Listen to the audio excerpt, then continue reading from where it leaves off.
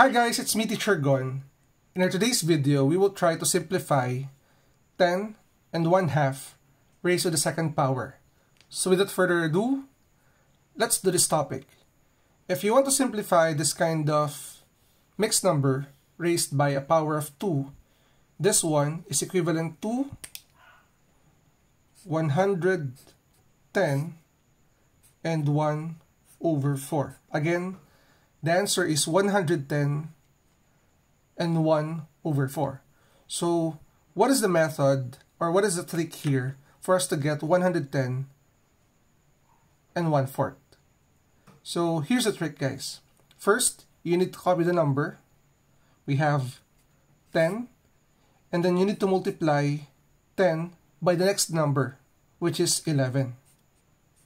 We know that 10 times 11 is 110. And next, aside from multiplying this number 10 by the next number, which is 11, that is equal to 110, we need to raise 1/2, the fraction, by the power of 2. And 1 squared is equal to 1. 2 squared is equal to 4. That's why we have this answer, 110 and 1/4. So to verify our answer, whether it is correct, let's use the second method. So for the second method, let's have this part of the paper. Okay?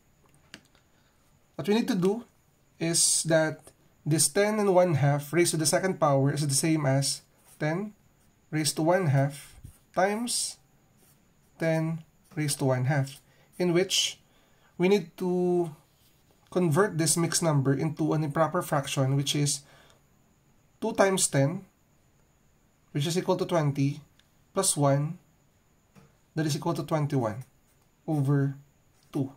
Ibig sabihin nito, guys, that the improper fraction equivalent to 10 and 1/2 is 21/2 times 21/2. So ngayon, let's multiply 21 times 21.